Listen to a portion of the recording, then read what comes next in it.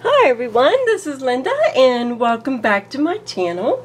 Today guys, I have a little watercolor sketchbook that I would like to share with you guys. I got this little sketchbook about 4 or 5 months back, and I have not even touched it until just about 3 days ago. So I wanted to share with you guys what I've been doing, and I've been doing some watercolors. So I'm just going to get started and show you what I've been doing. So here's the first one, and with this is just a simple landscape. I did this out of my head. It's not, you know, I didn't look at anything or anything. So, and I did it with the paints that I got for Christmas, the Artistro paints, the watercolors. I was subbing this week, and I was subbing and painting as they were painting, so it was kind of nice. So moving on, here's the next one. This needs a lot of work, but I just wanted to share with you guys what I've been doing. And here's the next. This is just some roses. I can still see my pencil marks in this, but anywho, I just wanted to share.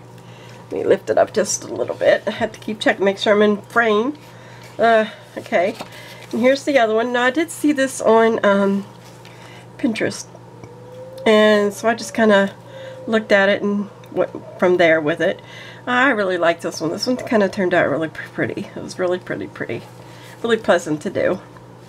Okay, and the next is this one. I've seen this on Pinterest.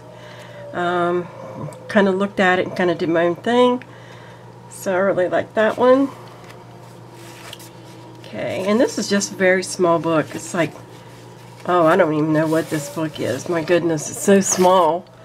It runs a 5 by 3, almost 3.5, so it is little. Here's another landscape that I did. Okay, that one's I kind of went with, seen an idea, and then I kind of went with my own thing there. Okay, and then this one, I love this one. This is so pretty. Turned out really pretty. Love how vibrant. I love these paints. I just fell in love with them. And here's that one, just a simple, the few flowers and the grass, greenery. And then I tried this one. This one didn't turn out too good. I even used black ink pen on this too. So there's that, or you can turn it sideways, I guess. And then we have another landscape. Here I was just playing around a little bit. And then here's this one. Seen this on Pinterest, tried to do it. Not so well, I don't think. I'm going to have to practice my roses some more. But they were more whimsical roses anyway, so. But I do like my jar. Okay, and let's see. So I started to draw. So I draw a girl. Still working on her. I don't know if you can see that. And then I have this one here. Okay, and then that is it. So I wanted to share with you guys that. And now I wanted to share this new paint set that I got. It's the, I think it's, you say it, the Himi? This is gouache. Now this is how it comes. It comes in this nice container. It says it's non-toxic, innovative design, washable, bright colors, silky and smooth, and quick drying. So we're going to take this off. Okay, and then what comes with this is a nice little mixing palette. Really nice. Oops, got upside down. And then you get these really nice brushes. So look at the artwork that they put on the brushes, plastic, the little plastic container, the bag here. So I'm going to take these out, and we'll look at these a little bit closer. And with this, the brushes are really pretty. They're pretty colors. So you get a 4 round, okay. Then you get a number 6 flat, and then a number 8 filbert. So there they are. They're really nicely made, guys. Really nice. So I got this set off of Amazon, and I wanted to see, you know, being gouache, I don't have any gouache paints per se, and I saw this and I wanted to try this. So, but here's how they come. You pull these out, and then you peel off the seal. So I'm going to peel off the seal, and I don't know how easy this is. This is my first time trying, and actually it's not going to come off that easy. It really is not. It's on there pretty good. So let me see. Alright. Okay, here we go. So I got the little yellow one. It looks like yellow ochre. Okay, so that's peeled off. So that's what that looks like. And I do know that these are to stay creamy, and they fit right back down in the container. So let's move on, and take a few more off, and then I'll come back and I'll have the rest of them off then. So let's see what else we got. See, now that was pretty easy to take off though. Trying to get a hold of it is another thing. So here we go. So the thing is, okay, so it looks like the colors are written on the top of these. So this was called Earth Yellow, and then the next one is called, it was called Just Orange. So I'm going to have to keep track of these. Now this is the burnt umber that I'm working on. If I can get this off of here, and I'm going to have to keep track. So I will be back in just a moment after I get all of these off of here, and I'll keep track of what I've got, and we'll look at them. So I'll be right back. Okay guys, so I took off all of the seals, and it was rather messy, so I would suggest that you would have some sort of wipies handy to wipe your fingers off. And on these seals, the names were on them, what colors they were, and then there's also a code number and then a lot number. So I don't know what they mean, but I do want to sit here and swatch these out real quick. And the only one I was confused on was this color here. They said it was purple, but indeed that does not look purple to me.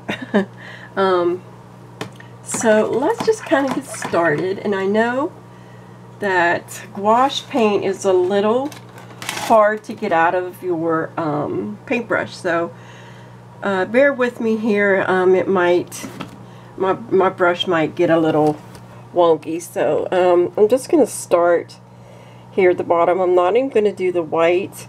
I'm just going to go to the next, and I'm just going to see what this is going to look like. So I want to see if you guys can actually see that. I'm going to move my paper over a little bit. So I am swatching out this color. So this is that, actually they called it a, what was that, ochre? A yellow, no? What, yeah, was it yellow? No, earth yellow is what they called it. Huh, get with it, Linda. An earth yellow. Okay, so let me just move on, and then I'm going to go to the orange and do some orange. The colors are quite vibrant and they feel really good on the paper. I am anxious to experiment with these. And then this one here is the black. Okay. Actually, they're calling that burnt umber, really. It's not really a black. Let me see, where's the, oh, the black's the last one. Okay. So this is ultramarine. Oh, very nice. Oh, I love these colors. I'm in love with these colors already. Yes, I am. Okay, let's do the black. Okay, very nice. So I was reading, they said that these may dry out, but they are still usable if they dry out. But to keep them from drying out, they recommend you to spray the paints with a little mist of water before you seal it back up. Now the lid is supposed to seal these up quite well, so, and it also just said it depends on where you live. If you live in a more humid area, that these will not actually dry out as quick. So we'll see. I have 4 seasons where I live, so we'll see how these are going to do. Okay, so on to the next. And you get 30 milliliters of paint in one of these little tubs. So I think that's a lot of paint. Oops, I keep shaking my camera, I apologize. Okay, let's go on to the next. This one. That's a deep Prussian blue. That is so beautiful. So pretty. Oh, I just love these paints. Okay, moving on to the next. 1, 2, 3. Yeah, because I didn't do the white. So go on. And then this other color here, I don't think you can see it. Let me pick this up. This is a nude color here. On camera, it kind of looks peachy. I mean, it is sort of peachy, but it is a nude color. So that's kind of neat. I've never seen a nude color in water-soluble paints like this. Okay, so the next up here, and this color was sky blue. Okay. Probably picked too much up with that one. Okay, then this one was acid blue. Oh, they're so pretty. So pretty. Now the next one is what they said was purple, but I am seeing pink. So that's what we're putting on here. I think it may have a purple hue to it. I believe. I don't know. Yeah, it does look like it does have a purple hue to it. It's got a little something going on there. The next one was, let's see, this was called, it's Ponceau, and I don't know how to pronounce that. Ponceau? I do not know, but all these colors are so vibrant. I hope the camera's picking that up. Okay, so let me see. Going on to the next one over here. And this one's deep red. Oh boy, she is deep. Oh, so nice. Okay, and then the last one was, it says it's an ochre color. Okay. And it is, it's like a brown. Some brown hues. Alright, I'm on the last row already. And this one's medium yellow. Move this over just a little bit more. Okay, so we have medium yellow. Okay, and then the next one is a yellow green. Oh my. Comment down below if you guys have tried this set. I think it's really nice. I just can't wait to do a project with it. Okay, there's another green. This is a pale green, it's called. Okay. And then the next one was grass green. There we go, grass green. And also with these colors you can layer. And you have to let the bottom layer dry, of course, first before you do the next layer. But you can paint layers, and I think that's really good. Okay, let me see. This was jade green. Oh, that is so pretty. Oh my goodness. And then the last one is called, I think this one was, oh my goodness, what was this one? I threw the thing away. It's a purple color. Let me show you. I'll have to go back and, because I didn't write it down, go back, and it's probably light purple.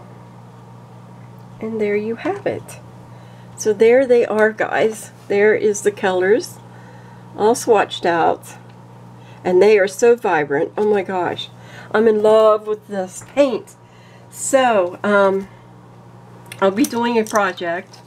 And I would like to do a project on camera. So we both can paint together. So, I'm going to put this aside. 1 second. And show you how this is supposed to seal back up. Okay, so let me get this back into view.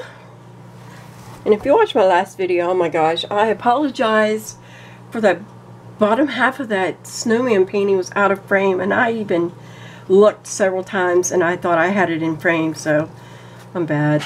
Okay, so this palette, I'm not going to put this back in here because I got a feeling that this is all going to stick.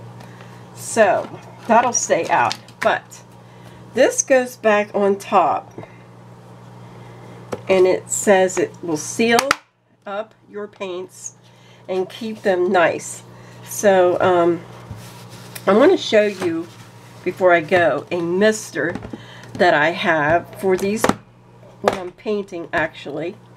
Okay, see, nothing was on there. This has got a small little lip here on the side that fits right down in the side there to keep that from hitting the paint. So I want to show you a mister I have. Okay. I have this aqua mister. This is what it looks like. And I got it from, I believe it was Dick Blick, but I will link it below if I can find it. But this is actually a nice mister. It's nothing like you can buy at a drugstore or a dollar store or any place like that in the garden section. This is actually made for painting, and I'm going to mist this, but I don't know if you're going to be able to tell, but one spray will mist out, and it's very fine mist, and then, you know, it automatically stops. So I'm going to give it a spray. There we go. I love this. Excuse me. So, there's that. And then, of course, this came from Amazon. I will link it below so you guys can check it out if you're in the store for some gouache. And then, I will do a nice little painting together with you guys. And we'll see what these little paints can do. So, that is my video for today. I thank you guys for watching, and until next time, excuse me, until next time, I will see you soon. Thank you guys. Bye-bye.